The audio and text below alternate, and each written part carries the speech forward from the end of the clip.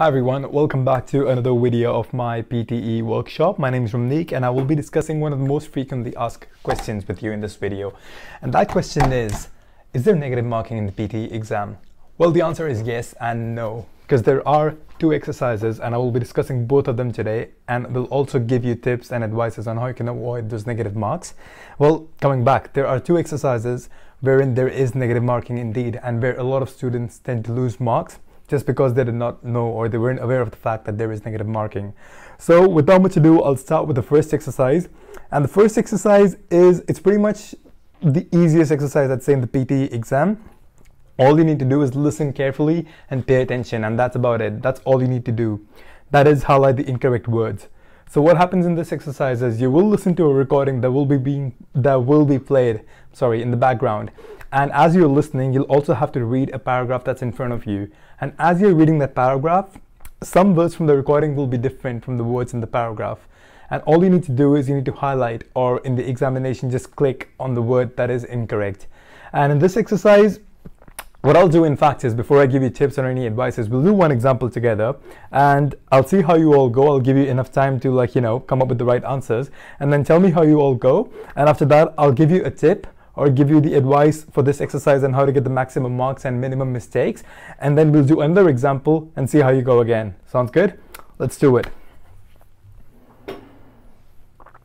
So now in front of you, you can see is a paragraph that starts with "if you're like me" and then ends with "Uptown Express." One thing you need to keep in mind is that if the word, for example, it's your, if you're like me, it's not if you are like me. But in the recording, if they say if you are like me, you have to click on the word. It is an incorrect word in that case. But I don't know what this recording is. It could be your or you are, but just to give you an outline, just to give you an example that this is how you need to look after the words, and that could actually be a wrong word.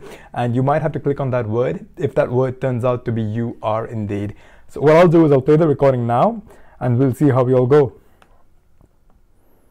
If you're like me, somewhere in your closet, or maybe in a drawer, you probably have a pair of pants you hope to someday fit into, again. But staying on a diet and finding time to exercise, it's no walk in the park. But wait, before you swear off the spaghetti, scientists at the State University of New York in Stony Brook have stumbled onto a new way to slenderize.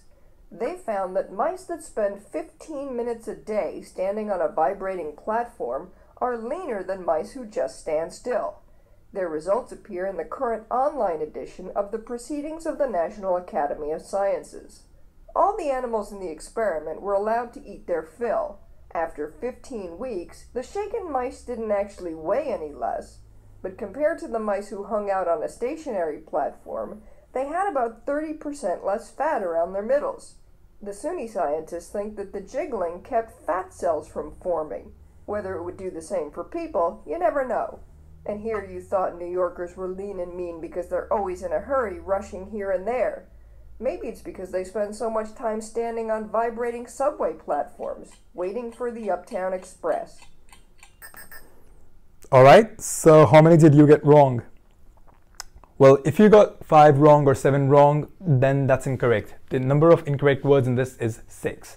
And how this works is, so let's say you got 6 incorrect words and all 6 indeed were the correct answers or the correct incorrect words, you get a 6 on 6. But if you chose maybe 7 incorrect words and maybe 6 of them are right, but one of them was actually a correct word that you thought is wrong, and you highlighted that word, you lose 1 mark. So you get a 5 on 6.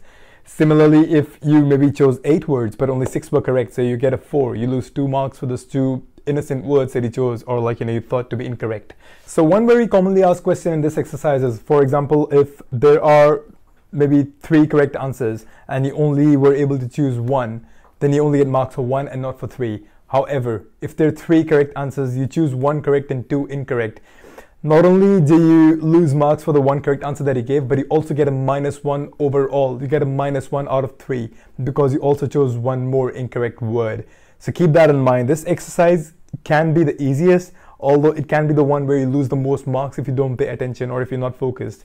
So if you're not 100% sure about a word, instead of just clicking on it and taking a risk, just leave it. Don't click on anything. Don't take any risks, because you don't want to mess up marks for the marks that you gained by, listening and paying attention to the other words or choosing the other incorrect words. So just don't let that happen to you. Now, as easy as this exercise might sound, a lot of people make mistakes. And believe me, a lot of people neglect practicing this exercise and they're like, you know what?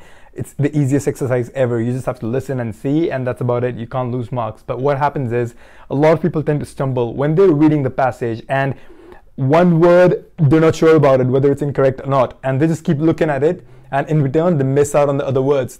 There could be like 2 or 3 consecutive words, but if you're just focused on one word, you're not paying attention to the rest of the words, and you lose marks then and there because you end up not clicking them, and that way you missed out on 2 or 3 other words. So my best tip, my best advice is, on the day of the exam, when you have this exercise in front of you on the computer screen, obviously, you will be provided with a marker, or rather, in this case, in this exercise, you will have the cursor of the mouse that you're using. What I want you to do is, before the recording starts, you have a few seconds, pick up the cursor of the mouse and point it to the first word, which in this case is if.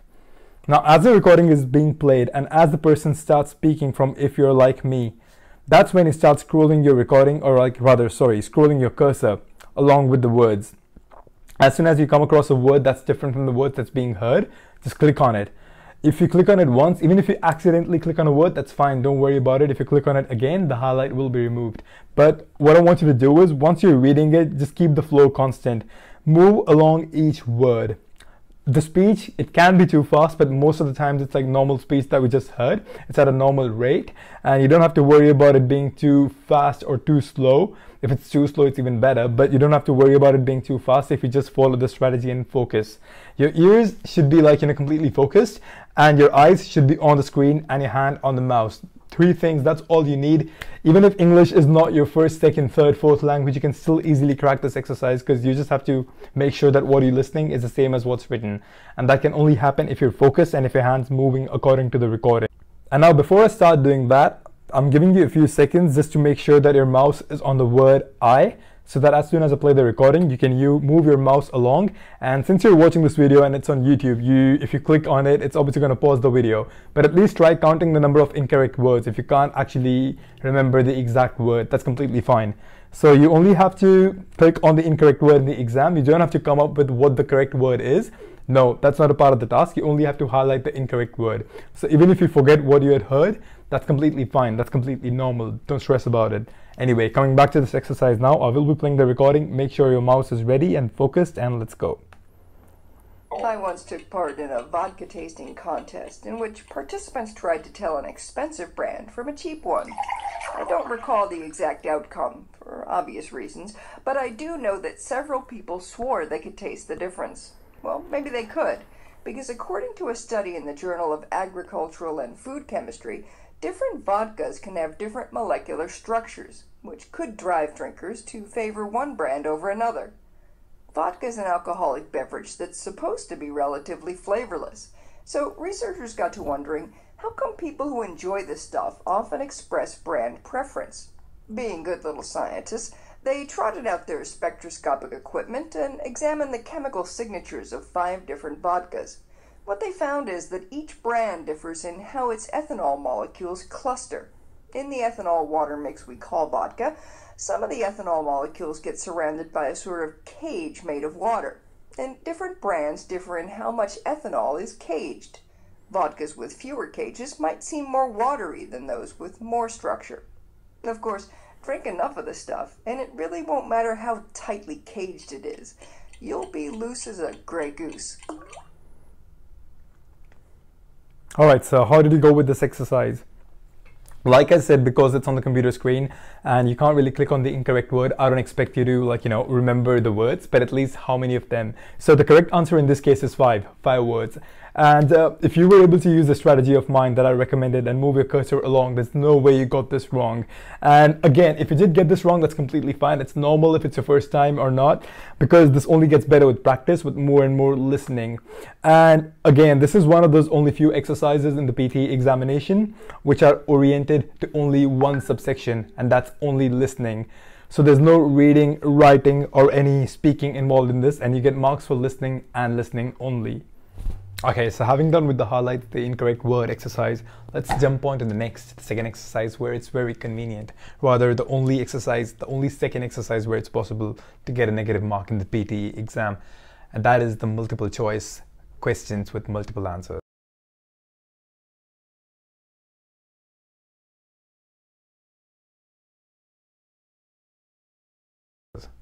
Okay, now as you'd expect, if you've given any multiple choice question exam in the past wherein you choose multiple answers for a single question, you might be aware of this rule that you get marks only for the correct answers.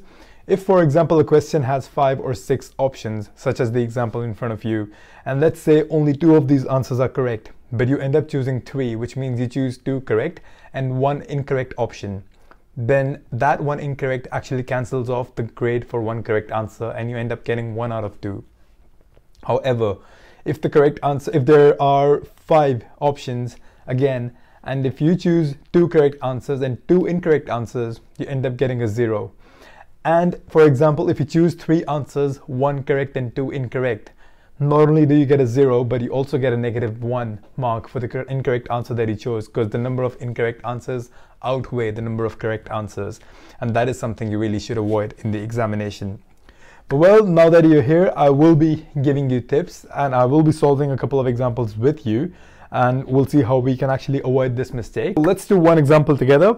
In fact, let's do 2 examples together. The first example, I'll be sharing this question with you, and I want you to attempt this question as if it's your first time. So you have no tips, no advice, no strategies to answer this question, but just do it from your own experience, how you normally would have done it had you not seen this video. So I'll give you 90 seconds for this one. If you feel you need some more time, you can easily pause this video and do it according to your own comfort. Since it's your first attempt, that's completely fine.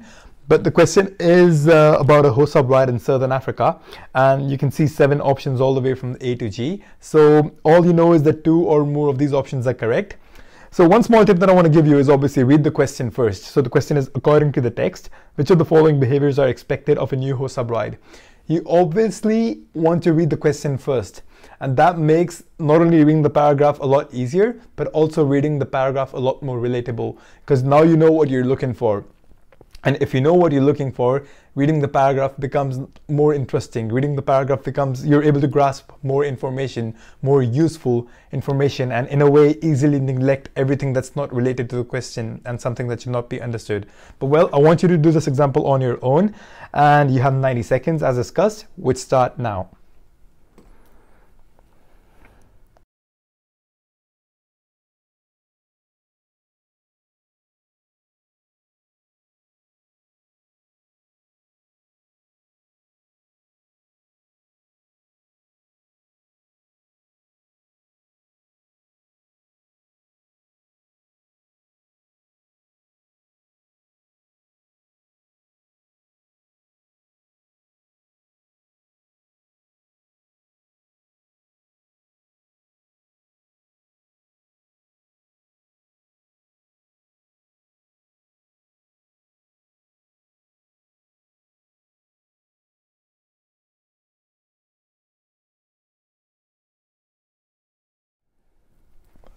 All right, so how did you go with this one?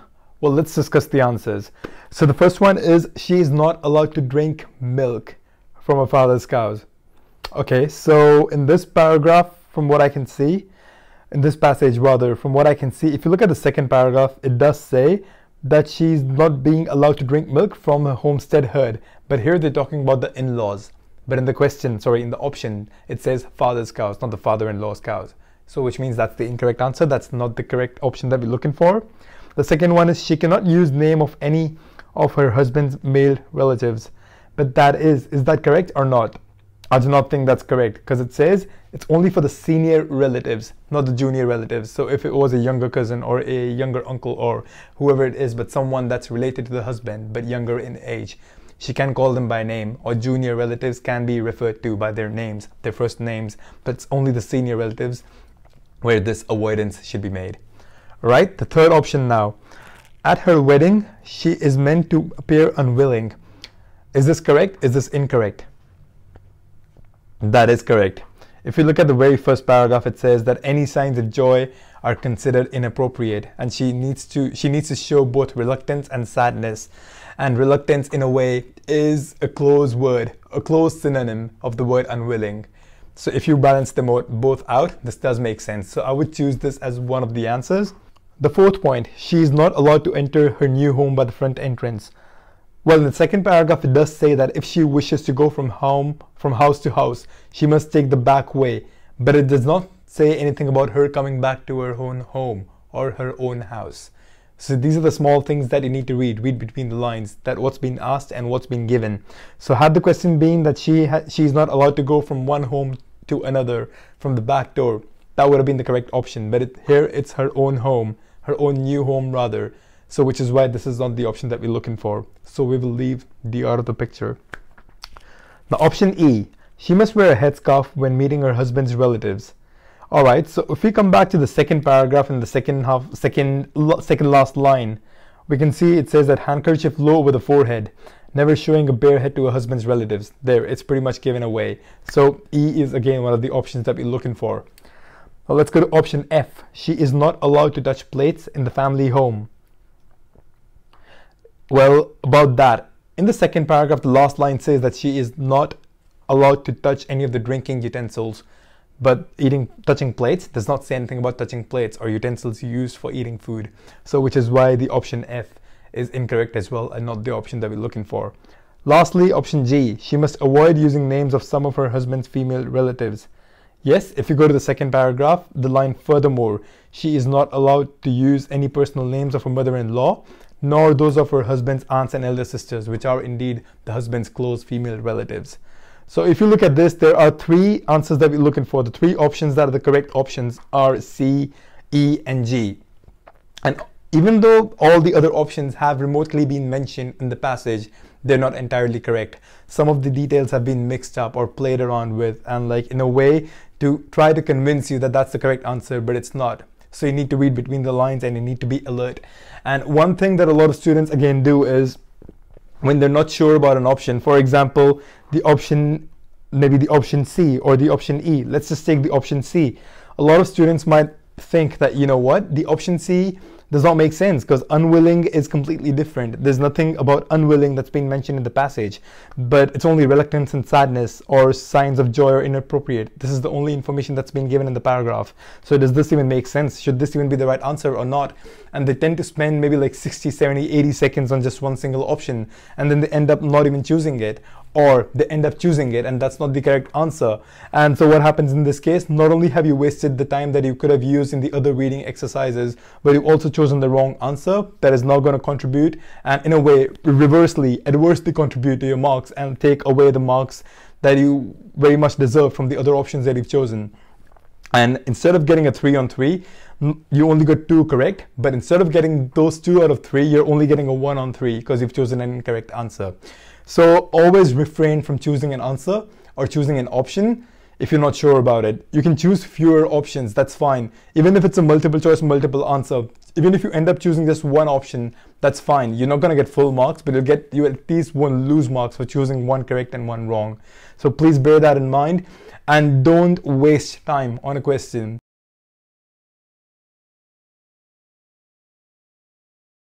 So now one thing you need to know before you attempt this exercise, and not just multiple choice, multiple answers, but even multiple choice, single answer questions, is that there are basically 4 major types of questions that can come in the examination. And for example, one question could be, what is the opinion of the author from the passage above? And when you read the paragraph, before that you read the question obviously, and then you go on to read the paragraph of the passage, and back in your head you already know in the back of your mind that you're looking for the opinion of the author, you're not looking for anything else, and that makes solving the question or getting the answer a lot easier. Another one could be, what is the main idea or the overall purpose of the passage?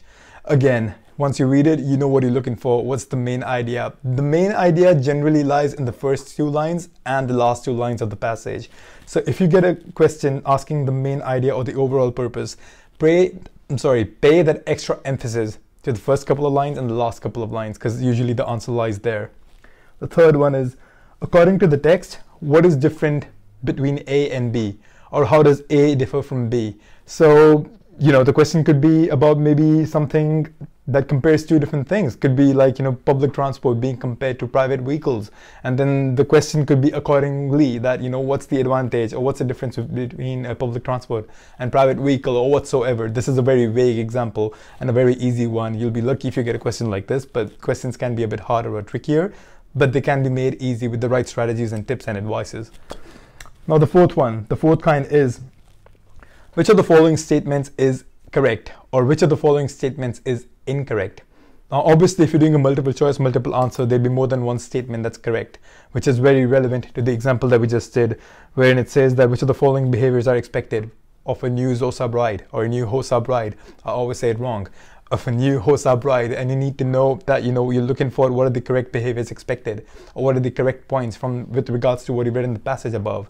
So that's the kind of questions, these are the kind of questions rather that you can expect in the examination, and they become a lot easier to attempt once you know what you're looking for.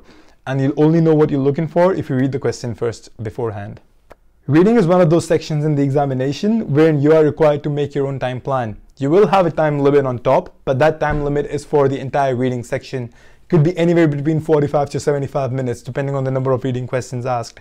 All you'll see is the remaining time and the number of questions in reading remaining. And accordingly, you have to frame, or you have to come up with a time plan. But well, the good news is there are only 2 or a maximum of 3 multiple choice, multiple answer questions. So you don't have to stress about these too much. If you can get them right, amazing. Only go with the options that you're absolutely confident about. If you're doubtful about any option, just leave it, go on to the next exercise, and so that you don't end up losing marks in this one, where you easily can avoid doing so if you just don't answer, if you just don't put in an attempt, and only put in an attempt if you're 100% sure. That's all they want from you. So now that you've heard all the valuable information, let's do another example. In this paragraph, it starts with X-ray crystallography, and the last few words are determined every year. And what's the question? What's being asked of the paragraph? Right, so did you read the question? Great. Now that you've read the question, you have 90 seconds to solve this answer and come up with the right options, and your time starts now.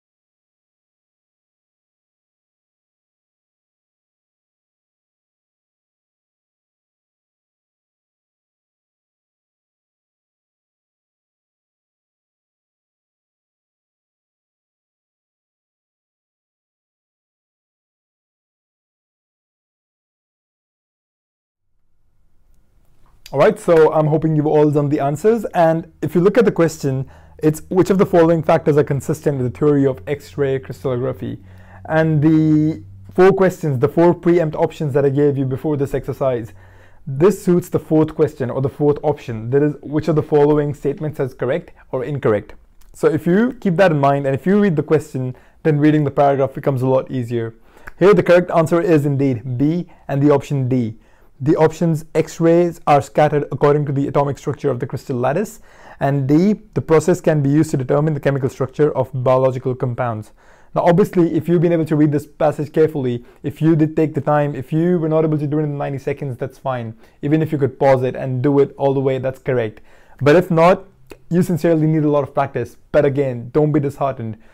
Don't give up too easily, because this is easily one of the harder exercises in the examination, and it's very easy to become confused, and it's very easy to get lost within the options because you don't know which one's correct. You don't know how many are correct, and it can be a pain. But like I said, you only get 2 or 3 of these exercises in the examination, and they can easily be covered, they can easily be cleared with the right amount of practice, with the right amount of training.